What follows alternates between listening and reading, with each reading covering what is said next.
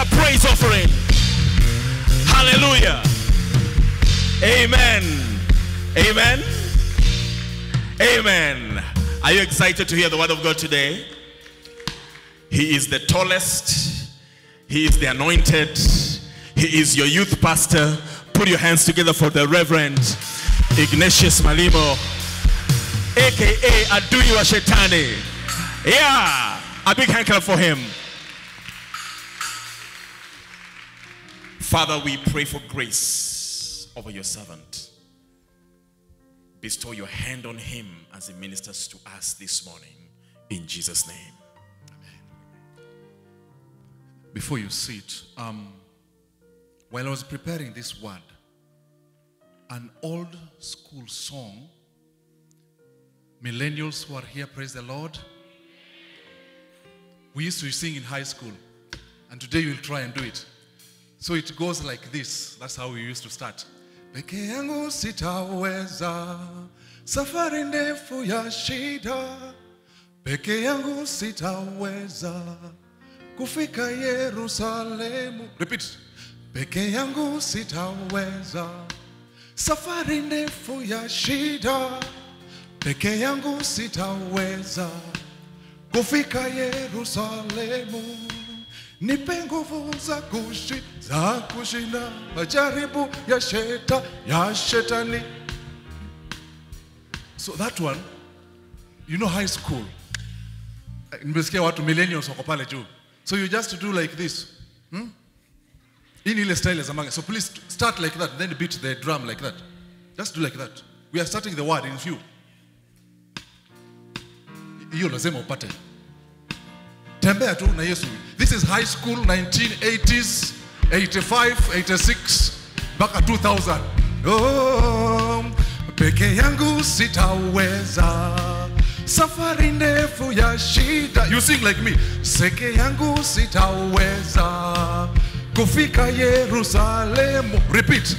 Peke yangu sitaweza, safari ndefu ya shida.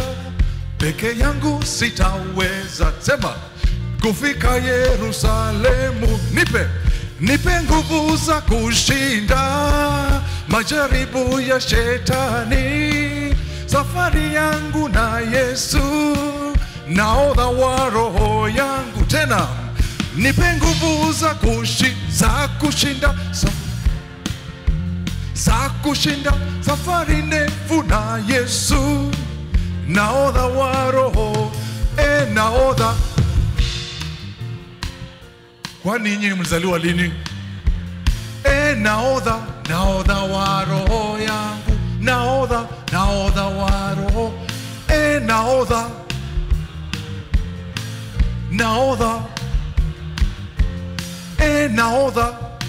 Tell your neighbor, nahodha. Kaini chini, meanguka. I'm telling Apela to tell the neighbor anaangalia bibi yake. Namwambia mimi ndio nahodha wa roho yako.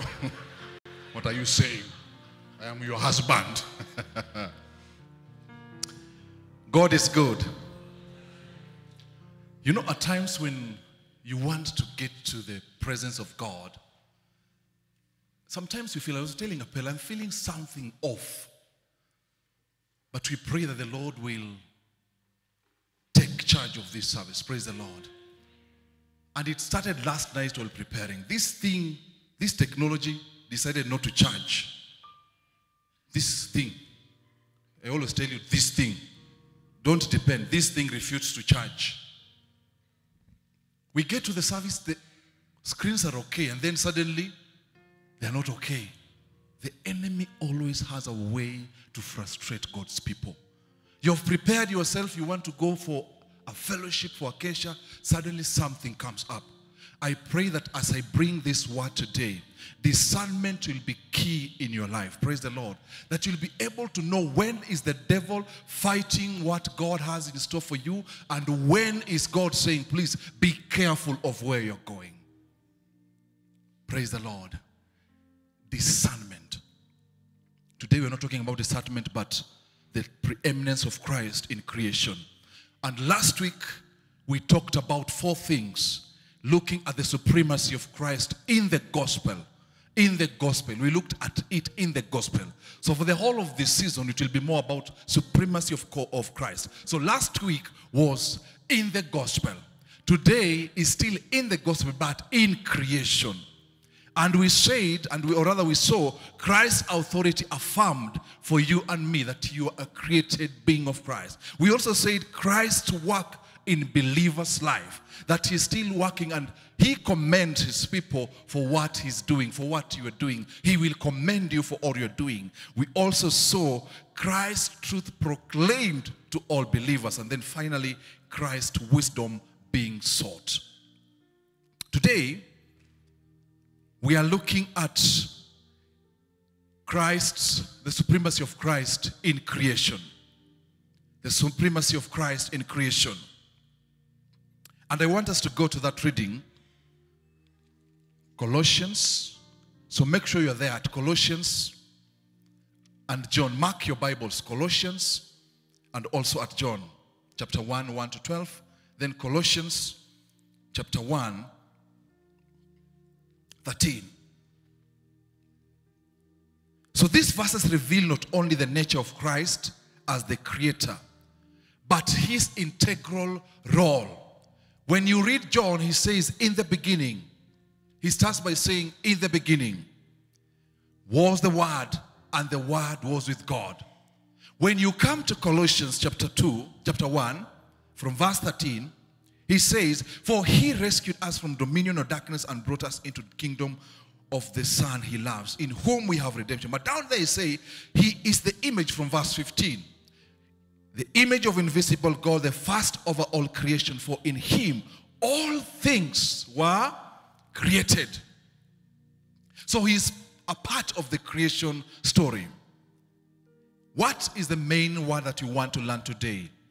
That Christ is both the agent and the essence of creation. Agent and essence of creation. And to help us understand this, the supremacy of Christ, I have these 4 points just to drive this home. The first thing is created all things. Created all things. He says in verse 15 of Colossians, the Son is the image of the invisible God, the firstborn over all creation. In Hebrew, or rather Greek, is prototokos. Say prototokos. Hey. Prototokos. It's just like the first one. You from the word pro. You know protocol? People who go before maybe the head of state, before these other people who like protocols. Me and Apella, we don't have protocols. We just like that. We just appear and we just disappear, you know. But others who like protocols. So prototokos is the firstborn. Means the firstborn, and it appears 8 times in the New Testament. 8 times. So he's saying he is the image, for in him, actually God, the firstborn of all creation. But we are saying created all things, the universe, the design that you see, emphasizing before anything is this: Christ was. Before anything, Christ was. So we are saying created all things. The second one is redeems all. Redeems all. Redeems all. The redemptive work of Christ is central to his supremacy.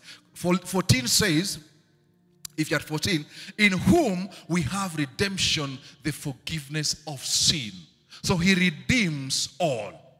Further, he illustrated by this, emphasizing that those who receive him, John says, if you read now John, if you go to John, if you have your Bible, down there it was read to us, that those, from verse 12, yet to all who did receive him, yet to all who did receive him, to those who believed in his name, he gave the right to become the children of God. So number one, you have said what? Created all things. Number two, we are saying redeems all. And you see what he's saying here, that we have redemption through him. The act of redemption showcases not only his authority. Remember, redemption refers to the act of being saved from sin, error, evil, involves a payment. There was a cost for you to be called a child of God. He who was there before creation gave his life for you. Redemption. So he redeems all. But there's a condition. You have to say, yes, Jesus, I want to accept you. Number 3, restores all. You know, redemption and restoration, they're almost the same. But definition of restoration is bringing something back to an original state. So redemption, you are a slave. Something has to be paid for your release. Restoration, on the other side, you have been released, but now there are things in life which are following you. You are born again, you are sick. Jesus brings healing. Praise the Lord. You are born again, you have issues in your marriage. God brings you back. You are born again, you have issues with your business. God restores. Restoration. So he restores all things. He restores. He reconciles you to God. It's not limited to individuals only. Even in nature, for those people who love nature. Restoration. Like there's a river in Nairobi, the Nairobi River. I am told in those years, it was very clean. You could even take the water. But right now, it is in a bad state. And process of restoration is happening. So it is still there. But there's a problem. Restoration. So what was number 1? Hey, I'm not here. I'm only hearing our pastor. What was number 1? Created, including you. Number 2, he redeems. There was a price that was paid for you to become a child of God. Number 3, we have said what? He restores all. Then number 4 and last, sustains all.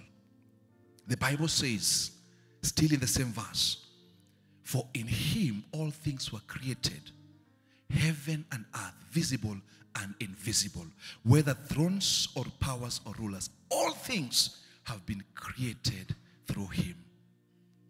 Verse 17, if you read it, it says, he is before all things, and in him all things hold together.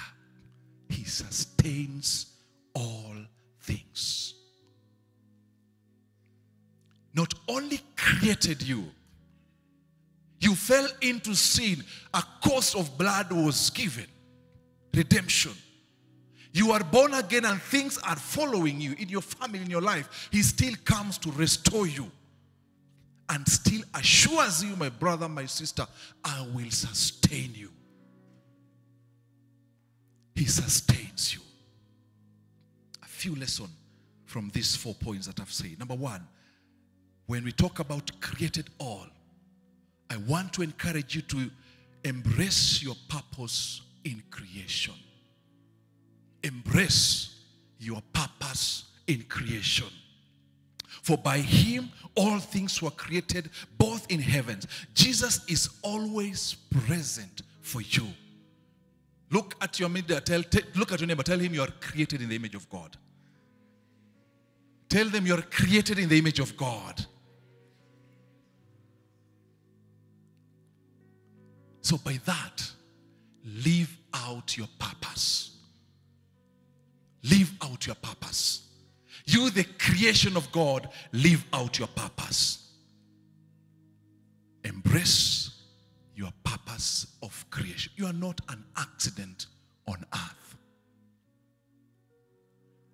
Number 2, redeems all. Recognize your worth and value. Recognize your worth and value. He says, for he has rescued us from the dominion of darkness, brought us into the kingdom of the Son he loves. For all who received him, he gave them power to become children of God. Recognize your worth. Let nobody say you are worthless. Each person is valuable enough for Christ to lay down his life. You, my brother, my sister, Christ gave up his life for you. Number 3, in restores all, seek restoration in Christ, in relationships. Knowing that Christ restored all things from darkness to light. The Bible says in verse 13, for he rescued us from the dominion of darkness and brought us into the kingdom. Which parts of your life needs restoration? Whether it's mending broken relationship with family, friends, we are called to embody this restoring power of God. Restoration. Restoration in relationships. Finally, sustains all. Depend on Christ for daily strength. In sustenance of God, depend on Christ for all. He says in 16, for in him all things were created, things in heaven and on earth, visible and invisible, thrones or powers or rulers. Depend on Christ for daily strength. He will sustain you. When we were singing Peke yangu sitaweza, that is what I was trying to say. You cannot make it alone. Depend on God.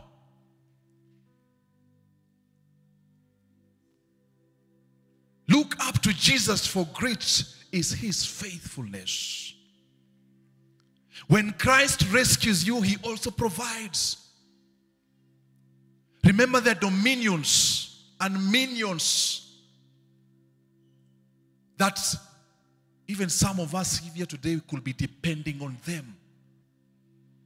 In the morning you are in church, at night you are at a muganga somewhere. Some have even visited them and have been told things.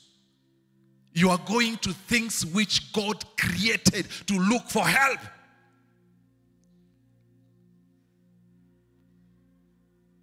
That somebody named you after somebody, and this somebody is going through something. Then you go and visit a muganga, and then muganga says, you are named after this person. That is where the problem is. Shindo kwa jina la Yesu. That my father had this problem, my grandfather had this. Don't attach yourself. Those are created things. And for you who believed in God, you are now a child of God. He will sustain you. Praise the Lord. It's only the sustenance of God. He holds everything. He holds everything. Depend on God. Don't depend on created things. Don't depend on me and Reverend Apella. There are some who say only when me and Apella pray, God will hear. No. Depend on God. Praise the Lord. He has given you power and you have access to God.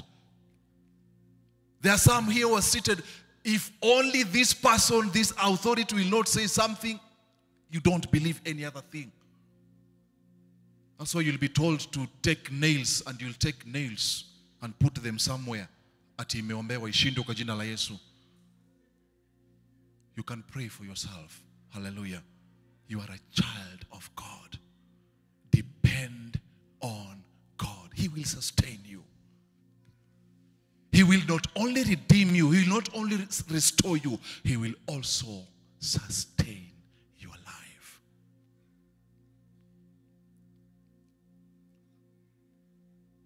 I want us to stand.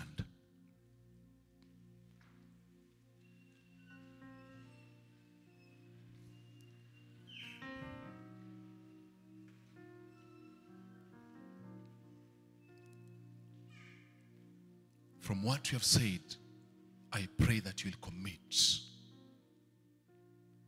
Embrace your purpose in creation. There are people who have been damaged because of what people say with regards to you.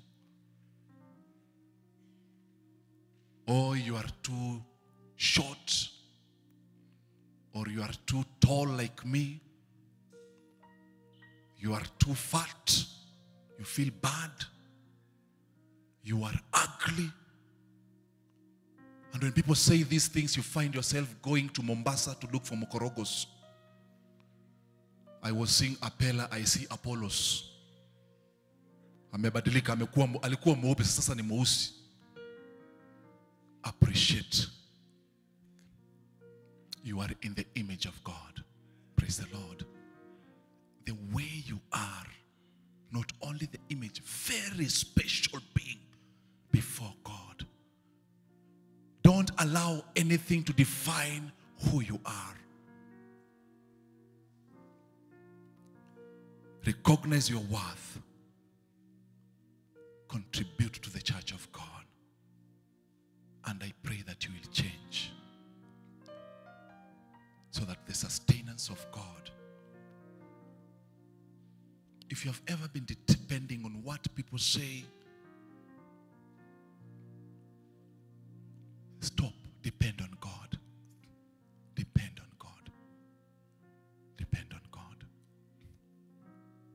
He is supreme over creation. Don't ever depend on created things. Whether it's your house, it's created. Whether it's your car, it's created. Don't feel nimefika. No. Depend on God. He is supreme. He was there even before creation. Do you need redemption? He is available. Do you need restoration? He is available. Do you need true sustenance? He is available.